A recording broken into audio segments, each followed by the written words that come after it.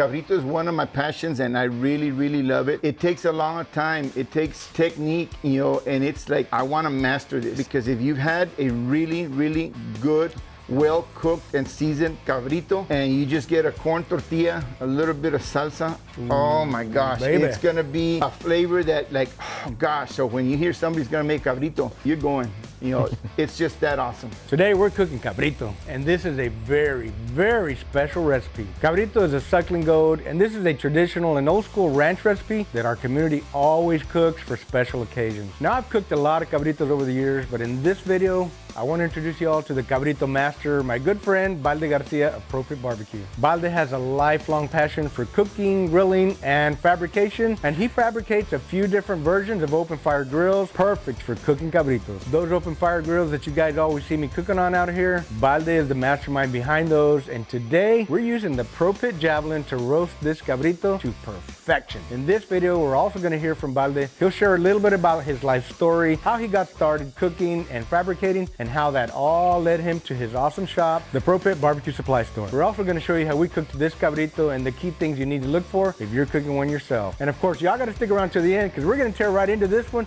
as soon as it's cooked perfectly.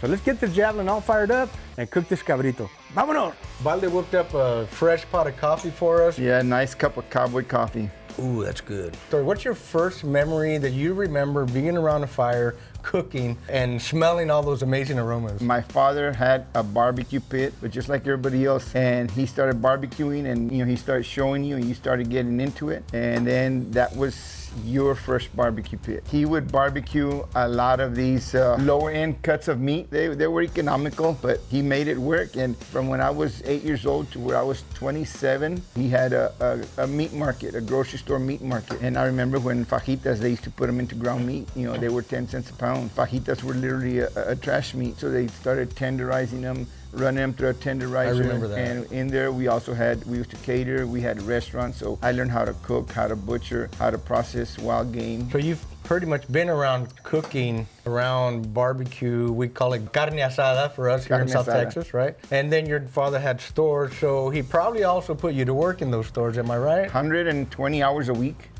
you know. It's a mom and pop store, literally a mom and pop store. My dad, my mom, me, my sister, we worked there and we worked so many hours trying to make a living. You know, we used to make 200 gallons of menudo and you know, 400 pounds of barbacoa. We would have some winter Texans come by and they would go to our little restaurant there at the store and they want to know what we had. And I told them, well, we had brains, we had intestines, we had tri liver, cheek meat, we had all these Mexican foods that we eat here. And did they buy it? That's the question. They were just kind of looking at me, but when they tasted it, they were like, holy cow, this stuff is good. Whole different eating experience, yeah. Whole different cuisine. But I learned a lot there from my mom on how to decide, how to make rice, beans, not just barbecue, how to cook Mexican food, how to barbecue. I would barbecue 7 days a week from 7 in the morning till 1 in the afternoon, you know, just every day. I mean, 400 pounds of menudo is definitely nothing to sneeze at. That's a lot of menudo. So that's how you cut your teeth. So take us from your younger years to when you started a fabrication business. I went to Pan American for a semester. I went to TSTI for a semester. That went for me.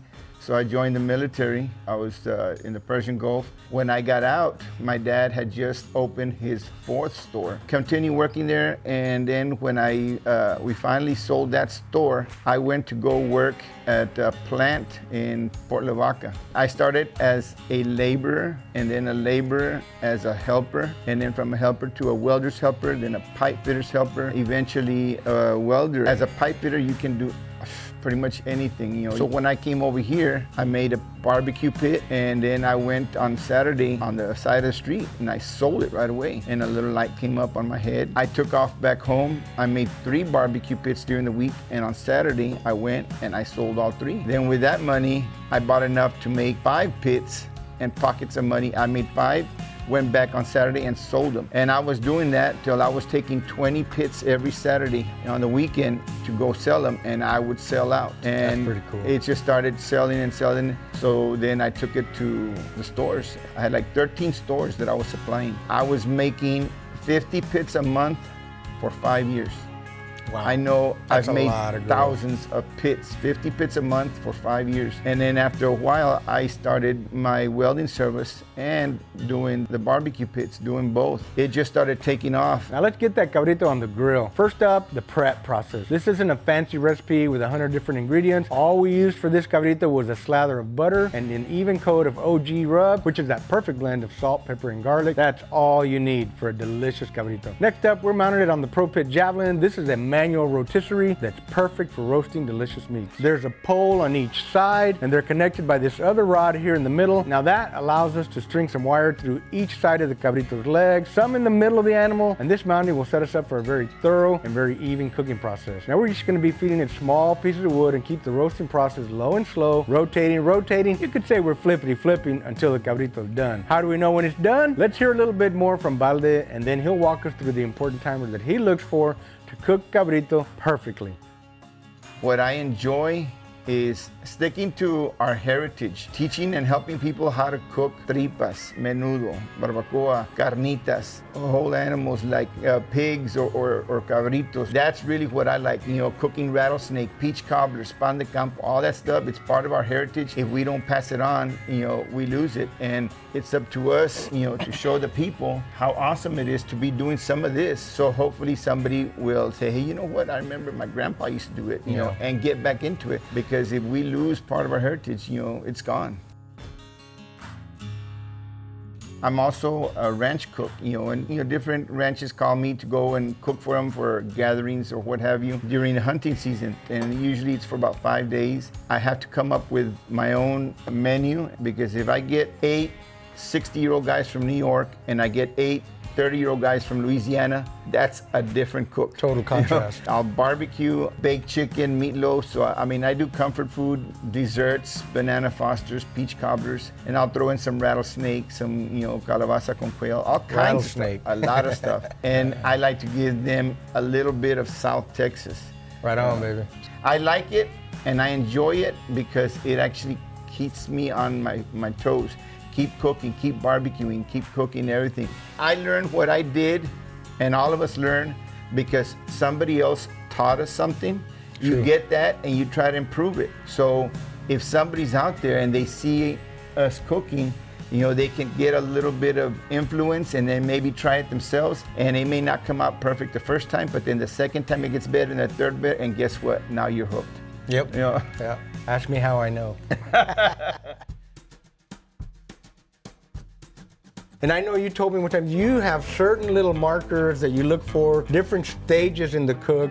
Do you mind sharing that with us? One of the things when you're gonna pick a cabrito, you see the kidneys? They're just full of fat. You really can't see the kidneys because it's just covered with fat. That means it's still on milk. Once it gets off the milk and it doesn't get that cholesterol, it starts to lose that fat, and then you can see the kidneys and you know that that's not a cabrito. One of the timers that I like to see when you cook them, the rib bones are red and then they start getting darker. They start getting maroon, like what we were seeing here. And then purple. The darker they are, the more doneness it is. What you're looking for when the cabrito is just about done is the end tips have no red. They're literally dark. That means that the blood in the bone has already cooked and it's black. That's one of the timers that the cabrito has. Another timer that it has on the neck, the spine is the last thing to cook, and you're gonna have some blood coming out. So, and it's gonna start seeping out blood. As long as it's seeping out blood, it's not really cooked. And in order to cook this cabrito to where it's perfectly cooked and it's not overdone on the outside and raw on the inside, you have to bring the core temperature up very, very slowly. And the only way of doing that is by cooking it on very, very low heat. I can keep my hand here for a long time. And pretty much you're taking this from a raw stage to drying it out, to heating it up, and then start cooking it. If you cook the outside and you sear the skin, then the juice is gonna start coming out. Yeah. You start cooking the center without searing the outside, making like a little shell, and keeps all the juices. So as you're turning it, you're keeping all the juices and making sure that you don't get it too hot at a certain spot. If you think that it needs more cooking on this side, you can put it right there and then you can lock it in place. And then you can turn it this way and you lock it in place. And the most important thing on the cabrito is the back. That's where the skin is. That's where you're gonna keep the moisture. You wanna be cooking it on the bone side, probably 70% 80% of the time, 75% of the time, so that you don't sear and puncture the skin. Cooking on this side most of the time, just back and forth, back, and then once in a while, put it on the back, but most of the time, cooking it bone side down. So when you say dry it out, you're talking about we need to dry out the skin, the exterior skin. I want you to listen to this. Once you see that all of your timers are on point, then you know that it's getting real close. Now you want to start to sear it a little bit. So you drop it, put a little more heat, and now you start turning it more. And it's gonna come to a point where the skin is gonna pop. Once the skin is popped, then you start turning it and it's pretty much ready. And you're gonna have a cabrito that, oh my gosh. Yeah.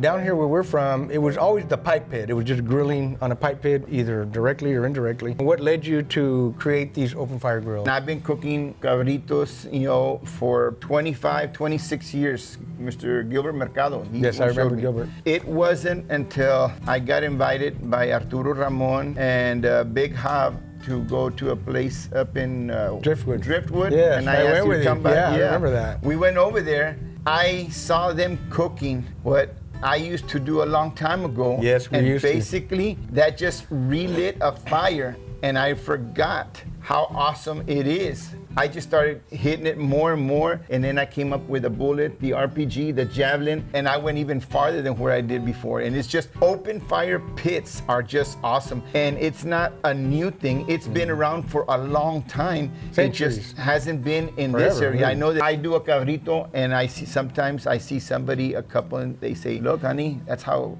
Grandpa used to do that at the ranch, remember? But they don't know anything on how to do it. So every time me, Arnie, we have some of these demonstrations. People come by and, you know, they can come and they just learn. You know, it's part of our heritage, you know, just passing it on. I was fortunate. Balde invited me to go with him to that event in Driftwood that Arturo Ramon, Big Hob. And I remember on the way home, Balde was all like, I'm gonna do this, I'm gonna do this, I'm gonna do that. You know, a few weeks later, bam, there they are. You know, when he sets his mind on something, he's gonna get it done. We grew up that way. My dad used to cook that way, and so it's something that was familiar to us. But we both got into competition cooking, which is all about smoking meat. So we kind of got away from all of that.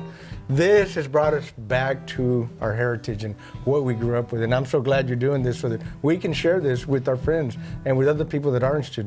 The good thing is that a lot of people do want to learn these things, and that's the beauty of it.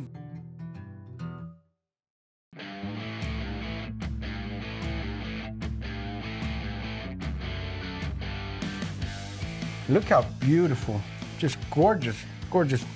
Beautiful color. And now, friends, it's time to carve it up. I'm gonna let Balde do it. He's an expert butcher. Yeah. Just comes apart. Oh my God, you hear that crunch? Yeah, baby. Mira. It just comes apart. Wait a minute.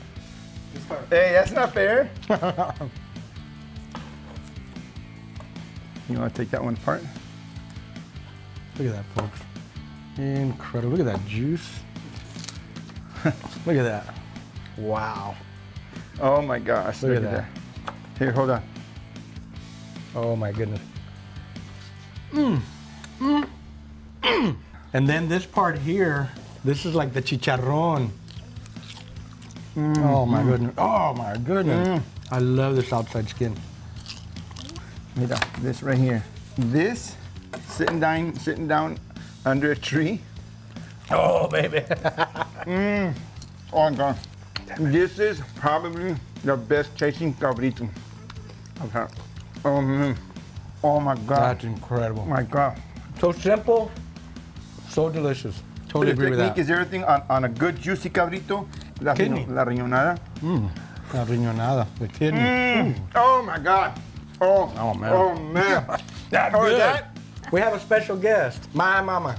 Mama Tex. Hi. Mama, why don't you taste this cabrito real quick before you, I know you're on the way out. You better take me some food when I come back. We will. We will, Mama. Okay.